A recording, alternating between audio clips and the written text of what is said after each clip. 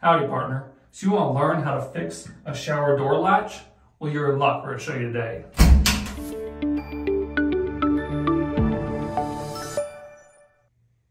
Today, we're going to walk you through how to replace one of these shower door latches. If your door is no longer staying closed, and it's doing one of this, and this needs to be replaced, and we're going to walk you through it. So stay tuned and check it out.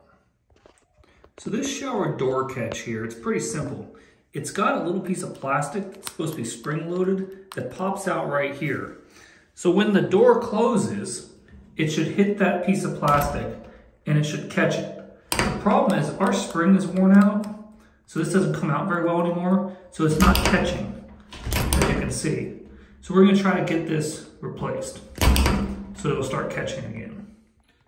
We ordered this replacement catch off Amazon for, I think it was about $2. And as you can see, there's a spring in here, and this is the part that gets pushed in and holds the door. So let's see if that one is gonna fit where the other one was. As you can see, they're the same size, so the screw hole should line up. We'll go ahead and get that replaced. You can see this one, the tab sticks out much further, so it'll catch that door. So we'll unscrew and take off the old one. Once we get this off, we'll have to clean it up a little bit. You can reuse these screws, or you can use the new ones that came with it. They're the same size. Hopefully we don't have to do new screw holes. And you can see this one, the spring is completely gone. It doesn't hold at all, and that's why the latch isn't working. So we'll get that replaced. So we've cleaned it up a little bit and we've checked, and the holes should line up just right. If you see from in front of it, it should be right sticking out. Yep, so that's what we're looking for. So now we're just gonna install these two screws,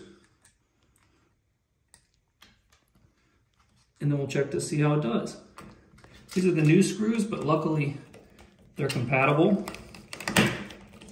And this is also an adjustable. You see how it's open-ended. So depending on where you needed your spring to stick out to, you could do it there, either further in this way or further out that way.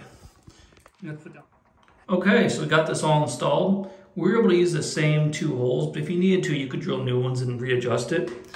This is sticking out a proper amount, and when we close the door, it catches.